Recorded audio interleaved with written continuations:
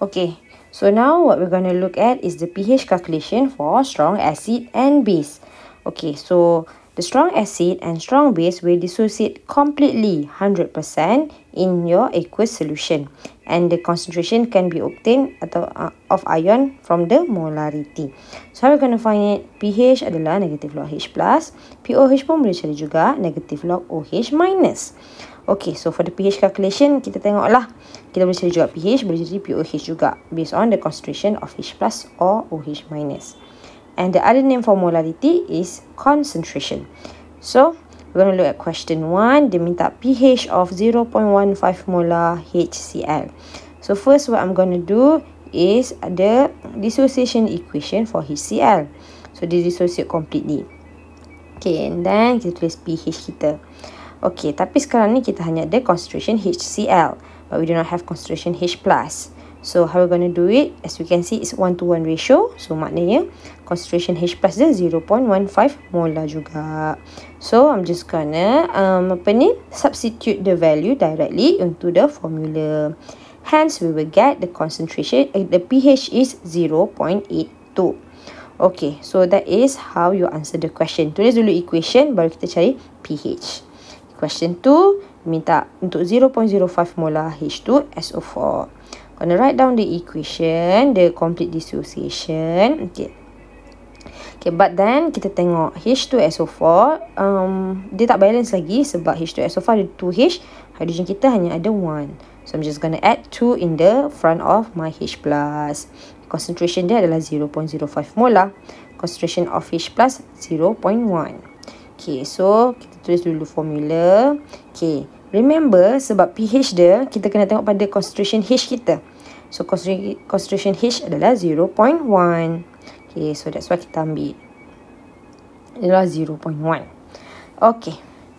So, next kita tengok adalah pH of 0.028 molar now. Okay, so tapi bila kita tulis dulu, kita punya dissociation equation dulu, which is fully dissociate. Okay, and then we know that the concentration of our now is 0.028 molar. Lepas tu bila 1-to-1 ratio, so sama sahajalah concentration dia. Okay, but we only have OH minus. So tak boleh cari pH. Okay.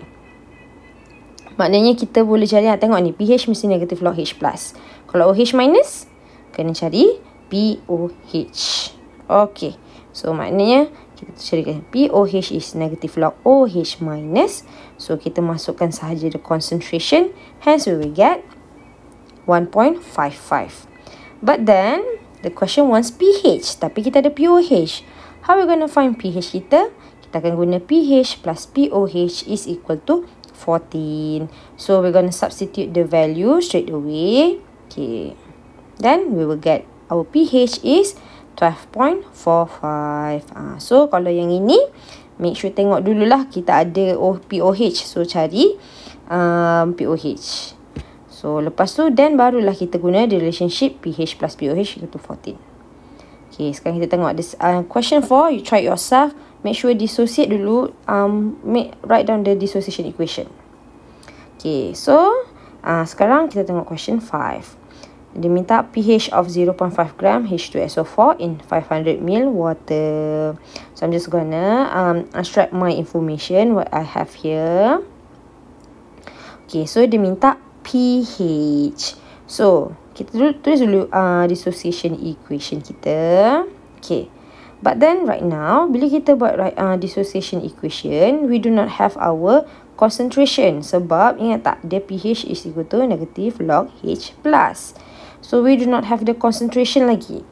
So, sekarang ni kena cari concentration, which concentration is number of mole divided by volume, which it must be in liter. Kita boleh cari from your mass. So, here I'm just going to write down calculation for the number of mole of H2SO4. And then I will get number of mole. My number of mole is 5.096 exponent negative 3. So, volume, make sure change it into liter. So, Miss dah dapat dah my concentration. My molarity, boleh carilah. We can find our molarity of H2SO4, which is 0.01 molar. So Miss substitute je, this is 0.01, tapi sebab dia ada 2 of H kita, so maknanya dia adalah 0.02 untuk concentration H+. So I'm just going to substitute the value, hence I get 1.96. So that is your question number 5. Okay, so number 6 ni, try it yourself. Tapi tengok dia now. So, tapi dia minta pH. But then remember, guna balik yang ini. pH plus pOH equal to 14. Hence, you will get your answer lah. So, kita akan dapat pOH dulu. Dan kita akan guna formula ni untuk dapatkan pH. Okay, right now, look at question 7. So, dia minta concentration of H plus dengan OH given pH 2.5. So, yang ni terbalik sikit. Sebab sebelum ni kita hanya ada concentration. Kita concentration cari pH. Ni pH cari concentration. Okay, so Miss keluarkan dulu formula. Okay, and then I'm just gonna substitute lah my value. Okay, so yang ini Miss akan buat step by step. How we gonna find our H plus ni concentration. So I'm gonna do first adalah Miss akan darabkan both side with negative sign. So jadi negative log tu jadi positive log. Lepas tu H plus tu kan dia jadi Miss jadikan subjek. So both side Miss akan anti-log kan. Kita punya both sides. Okay, anti-log kalau calculator adalah shift log. So dapatlah anti-log kamu. Okay, so hence you will get the concentration of H plus adalah 3.16 exponent negative 3 M. Sebab dia concentration, maka dia adalah unit dia adalah capital M. Okay, sekarang kita cari pOH. Why? Sebab nak cari concentration of OH minus. Okay, so Miss cari pOH is 11.5. Sekarang ni bolehlah Miss guna pOH equal to negative log OH minus. So Miss masukkan sahaja. Lepas tu kita akan darabkan both side with negative sign.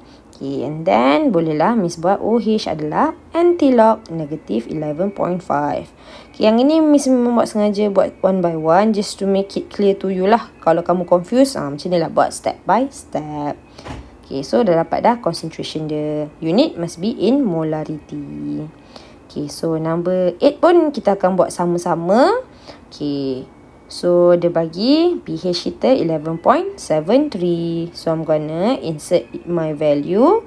Hence I will get my negative log H plus adalah 11.73. Lepas tu yang ni Miss terus Miss buat cepat sikit kan. So I will get the concentration is 1.86 exponent negative 12. But then the question is not yet finished. We're going to find pOH pula. Nak cari OH minus concentration. So my pOH would be 2.27. Okay, and then buatlah pOH negative log OH minus. So kita akan dapat lah when we do it one by one. Sebenarnya okey je tak nak buat one by one, tapi Miss sengaja buat supaya kamu nampak lah, supaya kita tak confuse nanti. So you will get 5.37 exponent negative 3 molar. So dah siap. So question